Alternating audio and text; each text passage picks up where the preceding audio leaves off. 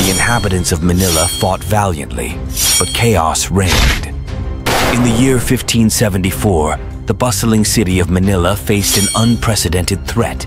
The notorious pirate Limahong, with his fleet of war junks, descended upon the shores of Manila Bay.